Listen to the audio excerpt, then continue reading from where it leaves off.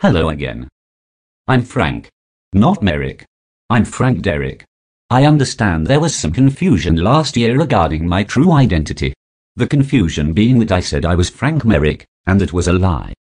I'm his long-lost half-brother who's assumed his identity and taken over FRC. I'll bet you're wondering, is this also a lie? No, it's not. Or is it? I suppose you'll just have to live in continuing mystery forever.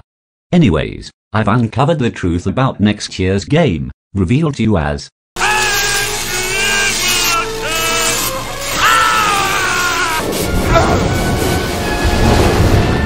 I've decided to communicate what I've learned in the form of an advanced alien language taught to me by religious cultists in the Amazon jungle.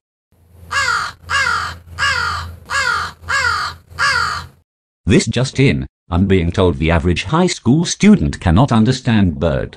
We'll have to add that to our non-existent curriculum. I suppose I'll have to use the significantly less efficient language known as English. So back to the beginning. As Frank Derrick, it has been revealed to me that infinite charge will in fact not involve lightsabers of any kind. Shocking, I know. Instead, the robots this year will feature batteries. These batteries, and this is true, will power the robots. And generally do that for about 2 minutes and 30 seconds. Of course, it is at the leisure of teams to adjust this range. If you work really hard, you can get it down to 0. Now, to be completely honest, I do not know the full game this year. This is, after all, a predictions video. So, let's predict. What do we know about this year's game? It's coming out in an even year, so it'll probably be pretty good.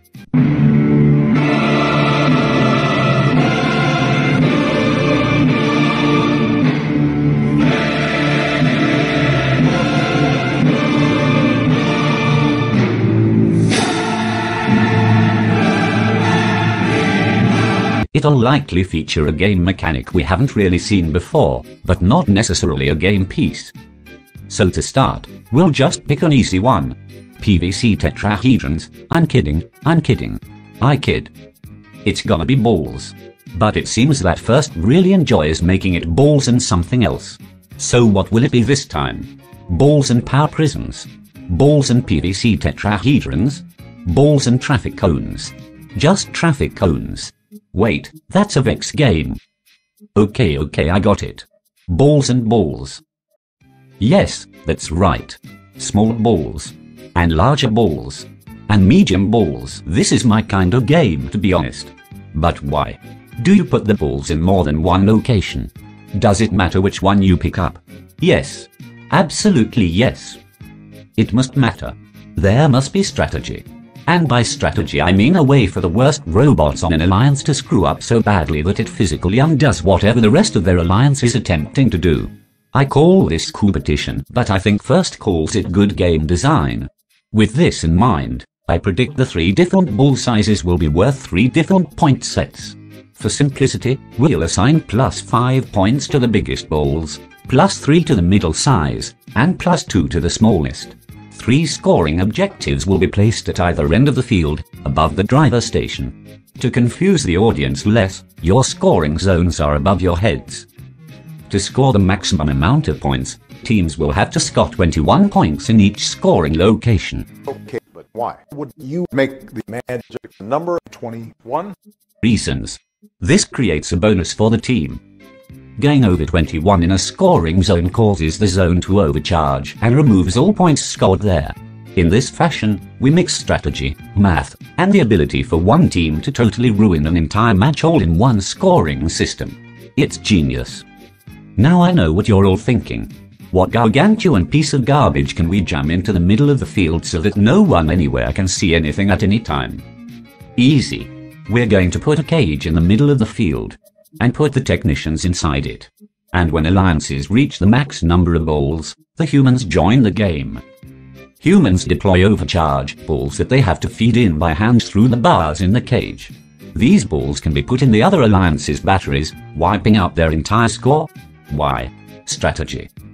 Okay, there's just 2 more things to cover. Auto is easy. Just do the things you normally do but badly and in the first 15 seconds for more points. Classic FRC approved game making. The last thing to cover is the climbing. No, not endgame.